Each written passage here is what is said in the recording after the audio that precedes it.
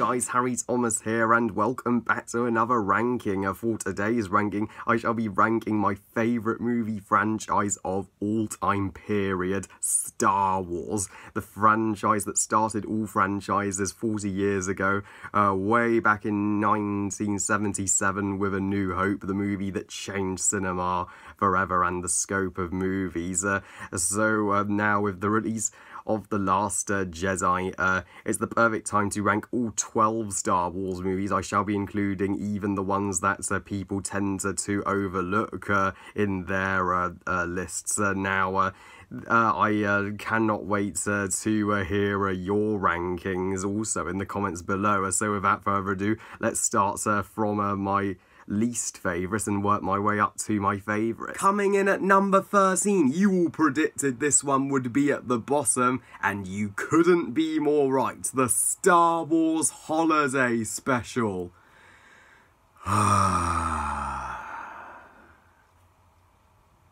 What the fuck even is this? This isn't Star Wars. It's as if George Lucas wanted to just throw out a Star Wars Holiday Special. He just made up a list of shit, so there's no structure to this special. Like, I don't even consider it canon. In fact, why the hell would you make a Star Wars Holiday Special when Christmas doesn't even exist in the Star Wars universe? This holiday special is, I am not shitting you guys, pure fucking torture to get through. I mean, all it consists of is Wookiees roaring, going roar, and there's no fucking subtitles, so we can't understand what the flying fuck they're saying. My ears were bleeding throughout the special, and in fact, the vast majority of the special, literally 90% of it, consists of no cool action adventure stuff that we want to see, but of boring ass videos that the Wookiees just watch in their house, of Grandpa Wookiee watching porn, of an instruction video how to build a transmitter, and a cooking channel, a fucking cooking channel in Star Wars where she goes stir whip, whip whip, stir. I shall do an extreme rant on this pile of arse one day. Coming in at number 12, the second of the two unnecessary Ewok movies that nobody asked for, Ewoks Battle for Endor. How the hell did the Ewoks get their own spin-off movies? They were one of the weaker elements of Return of the Jedi, so none of us wanted to see them again. These two Ewok movies aren't even canon. They never are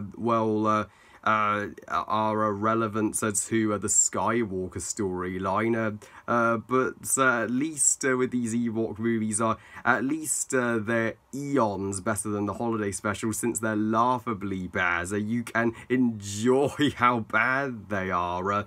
But the reason I give the edge to Ewok Caravan of Courage is simply because that movie has at least the lighter tone that younger viewers can enjoy. This movie is a little too dark. With the dark stuff, I mean, in the opening, in the intro, literally this little girl's entire family get obliterated.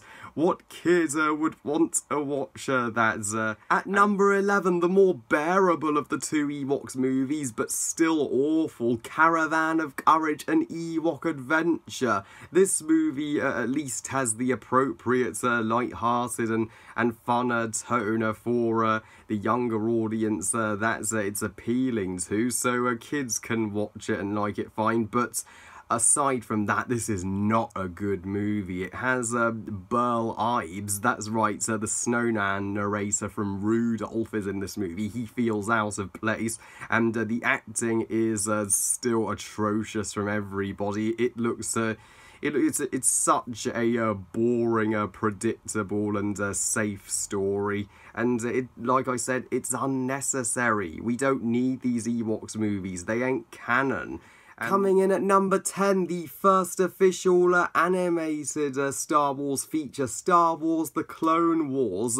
This is yet another Star Wars movie that simply doesn't need to exist. This should have been the pilot episodes for the TV show, but George Lucas just wanted to make this into a movie as a toy commercial. They even designed the characters as the action figures to convince you to buy the toys. I mean, Anakin and Ahsoka have the most annoying and cringy banter that gets on your nerves. The dialogue is for the littlest of kids, for toddlers. Yoda does jack shit apart from give exposition, and the whole thing isn't canon. It messes up, Jabba the Hutt's character arc. Jabba never had a son in Return of the Jedi, but at least the action scenes are rather epic and thrilling whenever they're on screen. At number 9, Star Wars Episode 1, The Phantom Menace, the first of the prequels. I am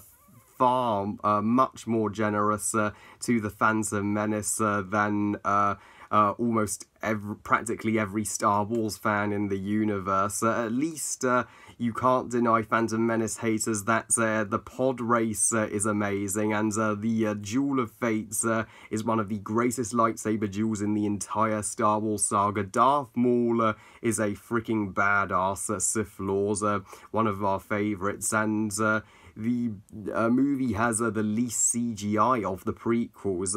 If only the cool things were more prominent in the movie, at least the movie would have cut down on the boring politics and the taxation plots that nobody wanted to see in Star Wars. And Jar Jar Binks, he's okay. I don't believe he's as bad as everyone says, but he just needed less screen time. At number 8, Star Wars Episode 2, Attack of the Clones. Now again, I believe there are some great aspects about Episode 2 that people overlook, just like Phantom Menace. This movie at least ups the action from Phantom Menace and has much less Jar Jar, thank God. And even if the romance, even if the dialogue is odd, at least the romance, it has a purpose, it leads to something. And the third act of Attack of the Clones, the climactic Clone Wars battle, is one of the most ambitious and thoroughly entertaining third acts in Star Wars, and we actually get to see Yoda fight. How is that not badass? At number 7, Rogue One. Rogue One for me is the most overrated Star Wars movie. Don't get me wrong, it's a passable prequel to A New Hope at best.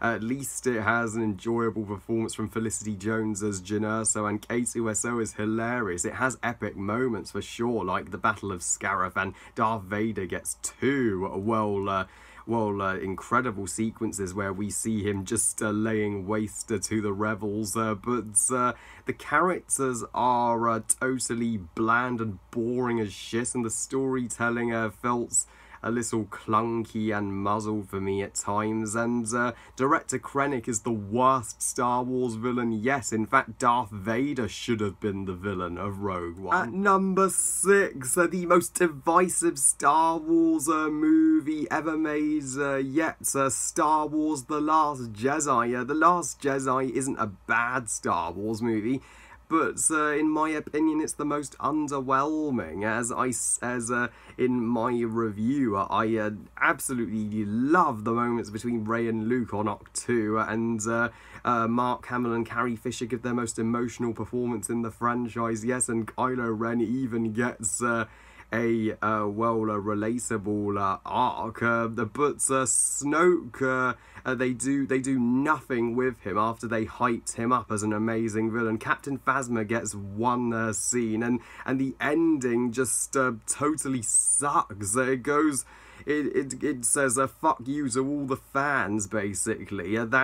This movie, it just wasn't the movie I was hoping it would be. At least the Porgs were adorable. At number 5, a controversial choice, but Star Wars Episode 6 Return of the Jedi. This is totally my least favourite of the original Star Wars trilogy. If it weren't for the Ewoks, this would be a near flawless conclusion to a outstanding and groundbreaking original Star Wars trilogy. At least I freaking love the opening action sequence where they're trying to rescue Hannah from Jabba, and the Battle of Endor minus the Ewoks is exhilarating, and the parts with Luke facing down Vader in the Emperor's throne room are some of the most emotional scenes from Star Wars are in that one scene. At number 4, most controversial choice, please don't hurt me, Star Wars Episode 3 Revenge of the Sith. This is by far the most underrated Star Wars installment in my opinion. It actually has a darker tone than Return of the Jedi, and it actually has the most one of the most compelling stories of a Star Wars movie about Anakin turning to the dark side and submitting himself to the Sith Lord Palpatine in fear of losing Padme in childbirth. And the lightsaber duels in this movie are some of my favourites of all time, especially between Yoda and Palpatine and Anakin and Obi-Wan in the finale. And the opera scene is one of my favourite Star Wars scenes, period. So atmospheric. At number 3, the one that started it all 40 years ago, Star Wars Episode 4 A New Hope, or just Star Wars, depending on what you want to call it.